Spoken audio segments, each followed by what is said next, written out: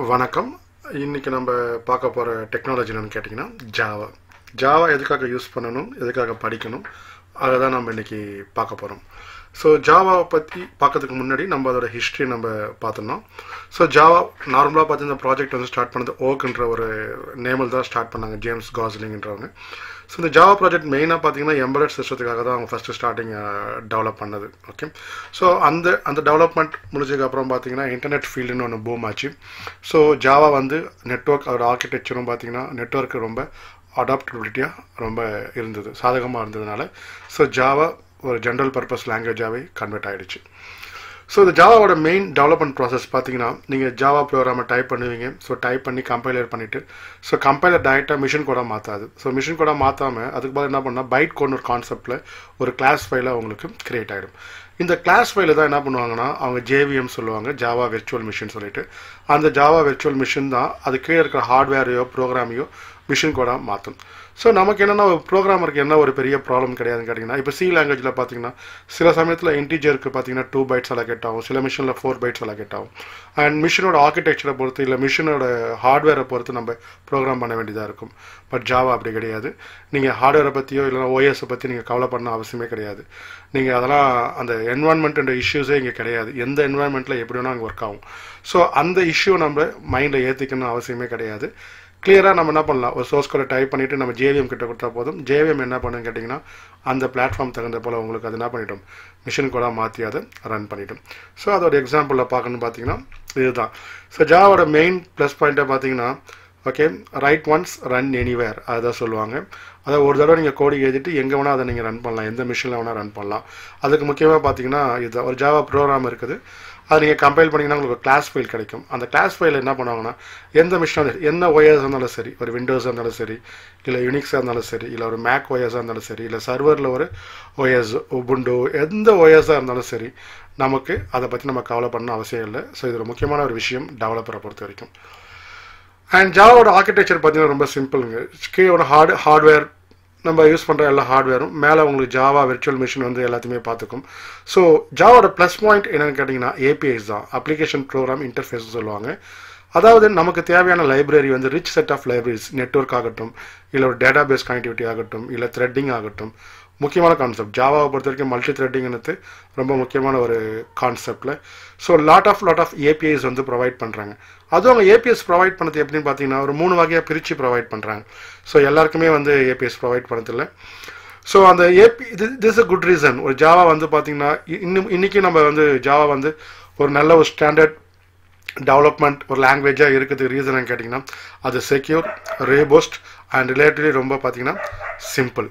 Okay, and Java சொல்லியிருந்தீங்களா API வந்து பார்த்தீங்கன்னா அது மூணு வகையாக அது பிரித்து கொடுப்பாங்க. ஏபிஐஸோட லைப்ரரி பார்த்தீங்கன்னா ஸோ ஒன்று பார்த்தீங்கன்னா அதோட ஸ்டாண்டர்ட் எடிஷன் சொல்லுவாங்க. நீங்கள் அது நிறைய பேர் என்ன பண்ணுவாங்கன்னா கோர் ஜாவான்னு சொல்லுவாங்க. So desktop application develop பண்ணதுக்கோ okay உங்களுக்கு ஒரு கோர் ஜாவா தேவையான லைப்ரரிஸ் எல்லாமே அதில் இருக்கும். அடுத்து பார்த்தீங்கன்னா அதோட மினி வெர்ஷன் சொல்லுவாங்க. ஸோ சில டெஸ்க்டாப்புக்கு மட்டும் தேவையான சில லைப்ரரிஸை கட் ஷார்ட் பண்ணிவிட்டு ரொம்ப மினிமைஸாக மொபைல் எடிஷன் சொல்லிட்டு ஒரு ஜாவா எம்இ. நீங்கள் ஃபஸ்ட்டு ஒரு 10 இயர்ஸ் பேக்லாம் பார்த்தீங்கன்னா ஜாவா மொபைல் சொல்லிட்டு நிறையா விஷயங்கள் இருக்கும். ஓகே, ஸ்மார்ட் ஃபோனுக்கு முன்னாடி. Okay, so that's the reason. Okay, அந்த மொபைல் எடிஷன் சொல்லிட்டு ஒன்று ரிலீஸ் பண்ணாங்க. அண்ட் நெக்ஸ்ட்டு பார்த்தீங்கன்னா என்டர்பிரைஸ் எடிஷன் ரொம்ப முக்கியமான விஷயம். ஜாவா இன்றைக்கி எல்லா இண்டஸ்ட்ரியிலும் டிமாண்ட் ஆகிறதுக்கு ரீசன் கேட்டிங்கன்னா அந்த என்டர்பிரைஸ் எடிஷன் தான்.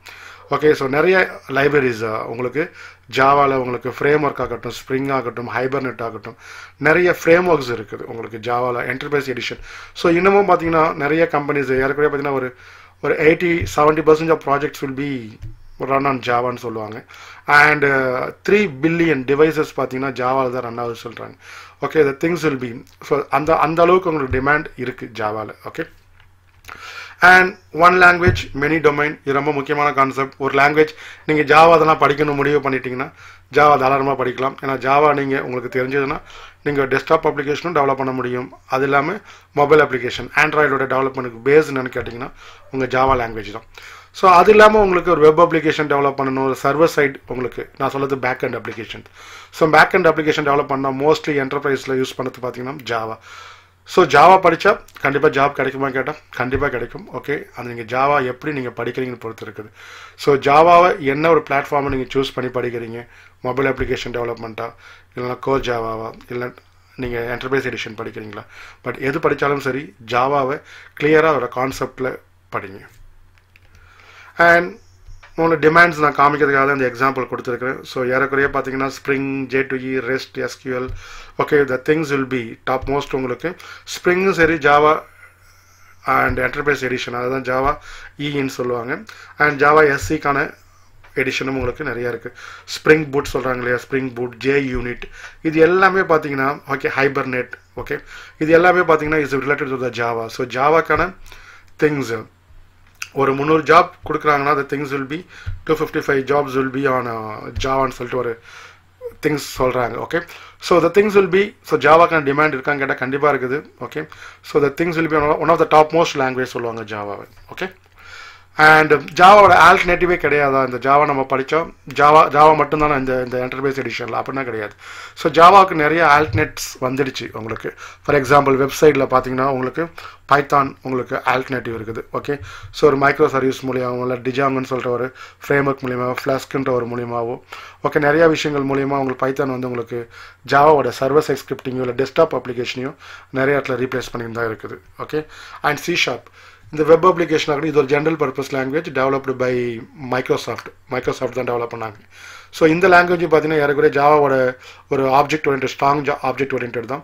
ஸோ ஜென்ரல் பர்பஸ் லாங்குவேஜ்னால உங்களுக்கு இதுக்கும் உங்களுக்கு ஜாவாவோட ஆல்டர்னேட்டிவ்ஸ் நிறையா இருக்குது. அண்ட் கோட்லின் மெயினாக பார்த்தீங்கன்னா ஜாவாவோட ப்ளஸ் பாயிண்ட் எங்கே ரொம்ப சொல்லுவாங்க கேட்டிங்கன்னா, டெவலப்மெண்ட் பண்ணும்போது நீங்கள் ஆண்ட்ராய்டு அப்ளிகேஷன் டெவலப் பண்ணால் ஜாவா தெரிஞ்சிருக்கணும் அப்படின்னு சொல்லுவாங்க.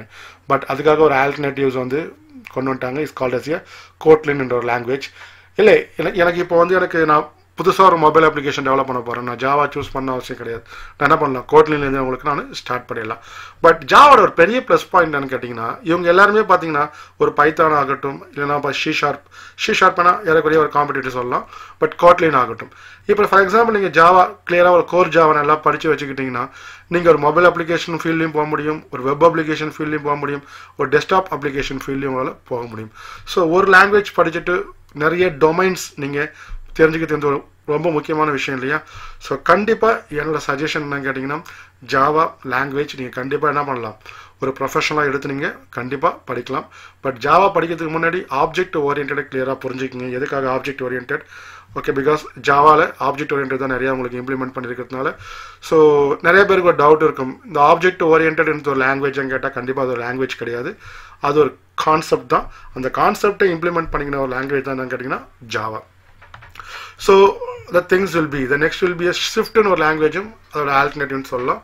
அண்ட் ரொம்ப பெரிய இன்ட்ரெஸ்டிங் ஃபேக்ட் என்னன்னு கேட்டிங்கன்னா, இந்த ஜாவா ஆரம்பத்தில் கண்டுபிடிக்கப்படும் எதுக்குன்னு கேட்டிங்கன்னா டிஜிட்டல் டிவி, நீங்கள் setup box cable TV use பண்ணுறீங்க இல்லையா, அதுக்காக தான் அந்த எம்பர்டட் இன்ட்ராக்டிவ் டிவிக்காக தான் ஜாவா ஒரு பெரிய ப்ராஜெக்ட் பண்ணாங்க. பட் இன்றைக்கி அதுக்காக யூஸ் பண்ணல. பட் அதை தவிர மற்ற எல்லா இடத்துலையும் the things will be on Java run ஆகிட்டுருக்கு.